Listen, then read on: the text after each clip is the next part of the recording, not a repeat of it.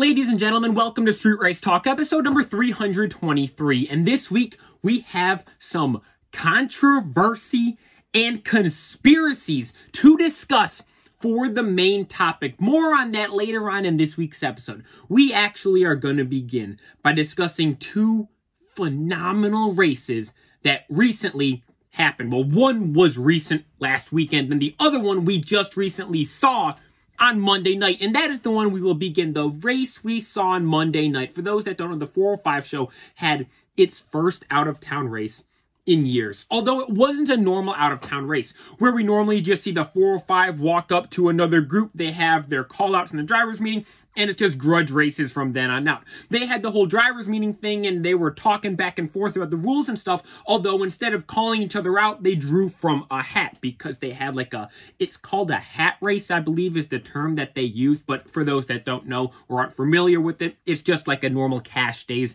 style race, as we've seen many times in the past on Street Outlaws. And for this race, we had obviously the 405 racing against not only Chicago, but also Kansas City as well. Now, something they did in the first round, which I thought was really cool, is something they actually did way back when Cash Days first began. What they did was have the 405 guys and everyone else draw out of separate hats, from what I understand. Therefore, it'd make it so the 405 isn't racing 405 in round one, to eliminate stuff such as that. Something that was a small detail that was in the early Cash Days and wasn't in recent ones that they added in this race that I thought was really cool. Although, obviously, this race isn't a Cash Days. Nevertheless, you guys get what I mean. So we had an instance where we didn't see the 405 run against any other 405 guys for an out-of-town race with the Cash Days style event. It was so cool to see. If I'm not mistaken, the 405 ended up winning every race we've seen so far, even their small tire cars. The race overall has been really good.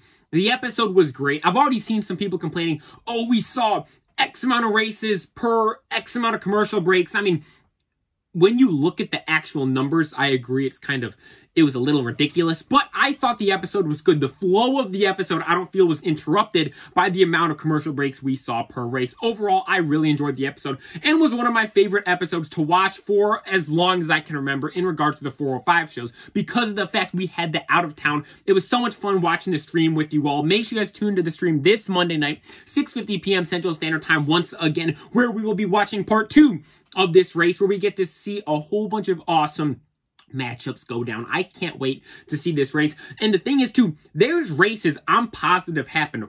Like stuff we've discussed in the past, stuff I was using to hype it up. I'm not going to say it in that right now in case of any spoilers, but there's races we discussed in the past that by who won and lost in round one shouldn't happen in the normal race. So there might be some additional, like, grudge races we see afterwards, just to maybe a little sneak peek. Again, that I don't have really inside information on that. That's just kind of what I'm assuming, but could you imagine how cool that would be if we get some bonus races at the end? Next week's episode is going to be so much fun to watch. I can't wait to see it. My pick to win, obviously, I want to see the Big Chief win. And as we mentioned in the stream highlights and in the stream, obviously, as well, that last pass Big Chief made was moving. But again, it's like we only see it on the TV. Who knows how it actually looked in real life? From how we saw it on the episode, I don't think there's any arguing that looked like the fastest pass. It was insane. And also, too, if Big Chief doesn't win, I think it'd be really cool to see Dominator win. He had an awesome test hit. Good first pass. Could you guys imagine how cool it'd be if we see Dominator win this thing? That would be so awesome to see. But overall, I really enjoyed the episode. It was cool to see a bunch of other names. I was not expecting to see guys like Larry Larson out there in the truck, Robin Roberts out there, and seeing Robin Roberts run Ryan Martin. What an awesome matchup that is. And then seeing the KC Max Firebird out there, that was so cool as well. And one thing I want to say is I'm surprised we didn't see this on the episode. Because, again, I do apologize when I'm recalling back on this, because I believe this took place in May, which is about 9 months ago as of right now. And I thought the Studebaker was there. I thought the Studebaker showed up to race, but didn't actually race. I know for a fact it didn't race, but I thought there was some, like, drama around it not racing. And I thought we would see that on the TV show, or them at least show the car. Because for those that don't know what this vehicle is, it's a Pro Mod-esque Studebaker. I mean, to be fair, the Pro Mod-esque, what car isn't nowadays, to be completely honest? But that's like the kind of, because I don't want to say Studebaker and you think one thing. It's like, it's a race car Studebaker with a wicked nasty blower sticking out of the hood. And outside of the big tire Street Outlaw cars, this is arguably, if not the fastest big tire car on the street. Again, outside the Street Outlaw guys, but even including the Street Outlaw guys, from stuff I've heard, I've seen people talk about this car, passes I've seen this car make in videos, this thing is gnarly and wicked fast for sure. If you're talking guys outside of Street Outlaws, this is the guy to beat in big tire street racing in the current era we live in right now. And I thought he was there. And I thought there was drama around him not racing. And I'm shocked that we haven't seen anything of the car. Again, it might be in a different episode. You might see it in the next episode. But again, if any of you have any information on that, please in the comment section down below. I'll definitely bring it up again in the stream this Monday night and try and address it once again. But that was just one thing, because I was looking forward to seeing that car and we just didn't see it at all. But hey, that leaves something on the table for another episode in the future. Big Chief mentioned that in the video him and Jackie made when they went to McDougal's shop. He said, hey, it leaves it on the table to do something in the future, so we could potentially see that car in a different episode of Street Outlaws. But then transitioning on over into another race that took place this past weekend. It was an awesome small tire OG DFWSS cash days that Limpy put on.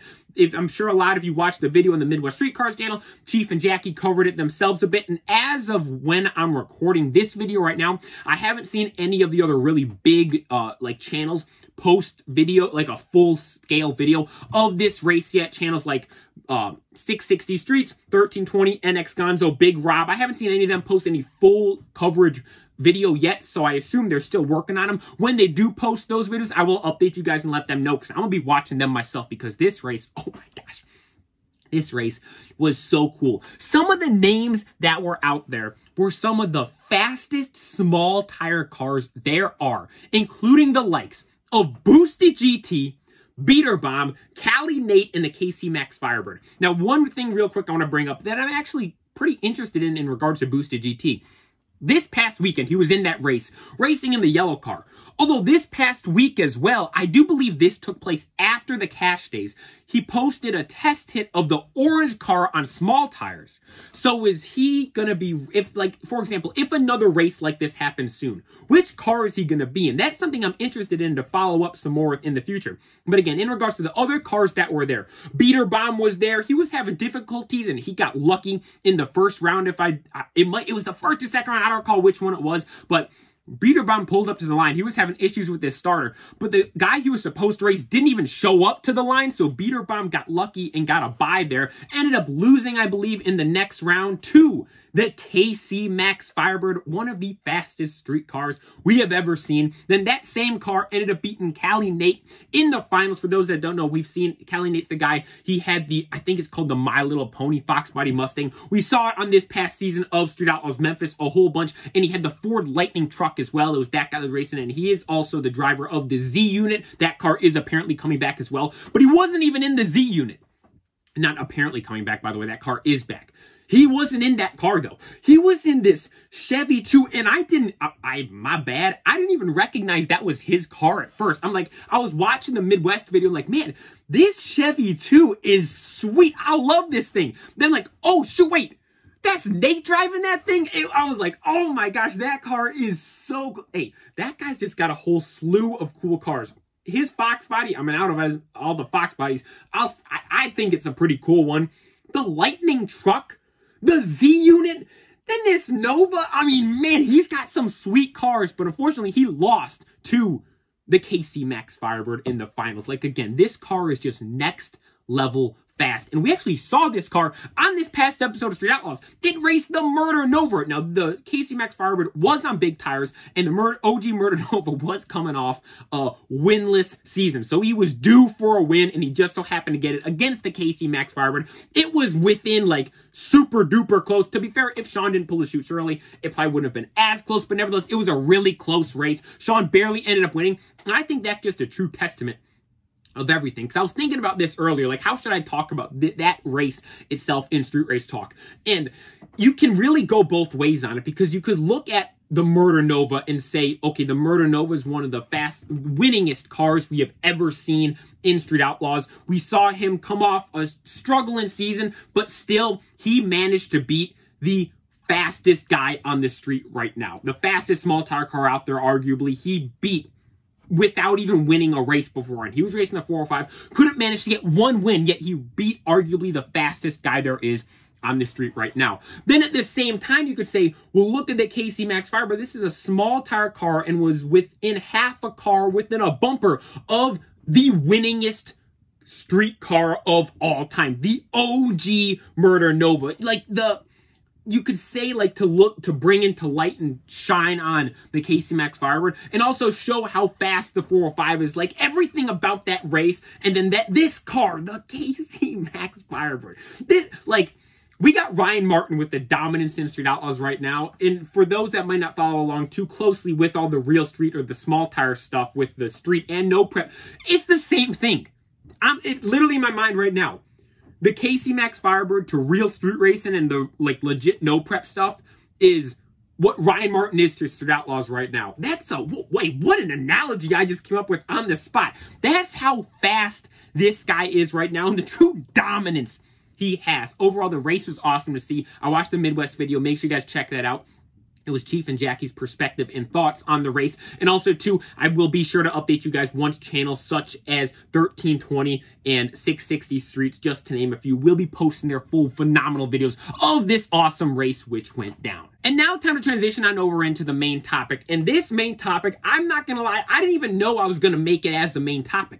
Because some people were talking about this last week, and then more people were talking about it this week, and then as this week's gone on, I've just been getting more and more and more and more questions and comments in regards to this, and it is about the commentary for Street Outlaws. For those that have been watching these past couple of episodes, you may have noticed that Chief hasn't been doing very much of the commentary. For most specifically this most recent episode and the episode before, the main narrator of the episode has been Sean. Now that's something we haven't seen in the past. Now to be fair, with the out-of-town races, we haven't always seen Big Chief as the main guy. Other guys we've seen do commentary in the past are guys such as Farm Truck Nation. We've seen Chuck do it. I want to say we heard Dave do it before, and I think we've heard Sean do commentary before.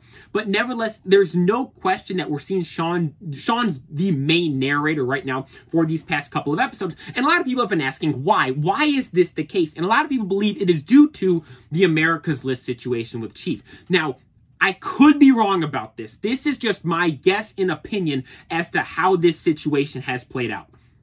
The Big Chief situation at America's List took place after this filming took place. There's no question about that. Although I also believe that the Big Chief situation with America's List took place after these episodes were already full final production and finished. For instance, this current season of the 405 show began airing before America's List began filming. And I would assume that they would have all the episodes completely finalized by the time episode 1 has aired, seeing that this was filmed so long ago, again, about 9 months as we currently sit right now. I know there's been instances in the past where the show's airing and the final episodes aren't done, but again, taking into account how long ago this show was filmed, I assumed it was fully complete before it started airing on TV. And as a result of that, I don't believe there's any correlation between the Big Chief situation with America's List and the narrator slash commentary for these most recent episodes. That's my current standing and my answer to the question a lot of you have been asking with why isn't Big Chief commentating on Street Outlaws anymore? I don't believe it has anything to do with the America's List situation. And again, according to Sherry, with her inside information, Big Chief isn't even done with Street Outlaws in the first place. So I don't even know, like, I don't know, like, a good explanation, though, as to why Sean's the one doing it. Maybe just to give the Big Chief a break. Maybe because they filmed these interview scenes of the commentary during No Prep Kings when film crews were with Sean rather than they were obviously not with Big Chief because Sean was doing No Prep Kings or film crews there. There might be some correlation in regards to that. I honestly don't know too many details. And again, this is something that isn't, like, we don't find information about this stuff. Like, we don't really know too many of the details about the interviews or, like, the commentary scenes. We don't know too much stuff about all that is going on. We do know that all the 405 guys were at Ryan Martin's shop this past week filming the commentary for America's List, but I just don't, like, it's a kind of a gray area in terms of the behind-the-scenes stuff with a lot of that, and we don't really know the process of a whole bunch of it. But from what I understand, ladies and gentlemen, I do not believe there's any correlation between the America's List situation and the current status with the narrator and commentary on these past couple episodes of Street Outlaws. So that is all. Thank you so much for watching. I hope you guys enjoyed it. Thank you all so very much for watching TTVE to the very end of this week's episode of Street Race Talk. This past episode, the 405 show, was so good. This past stream was so good as well, and I cannot wait for this stream and this episode this Monday night. So make sure you guys tune in this Monday, 6:50 p.m. Central Standard Time, to tune into the stream and where we get to watch the new episode of the 405 Out of Town Race versus Chicago and Kansas City all together. It's gonna be so much fun to watch. Make sure you guys tune into that, and make sure you guys click the little bell, turn the notifications on so you do not miss a single video that I upload, because all of my videos that I upload go live at 6 p.m. Central Standard Time. Make sure you leave your thoughts and opinions in the comment section down below about the current commentary with the 405 show. Do you think there's anything more? Do you think there's anything to it? What are your thoughts on that? Please leave it in the comment section down below. Make sure you check out MidwestStreetCars.com and use coupon code SAMXYZ for 20% off your order. First link down below the description will take you directly to their store. I also set up a P.O. box, so if you guys would like to send me stuff, address is down below in the description. But like I said, that is all. Thank you so very much for watching TTVE. Hope you guys had a great week this week and are looking forward to a great weekend this weekend. And like I said, I honestly can't thank you guys enough for watching TTVE. Make sure you follow me on Instagram at SamXYZ. Don't forget to like and subscribe. And this is Sam ABC XYZ signing out.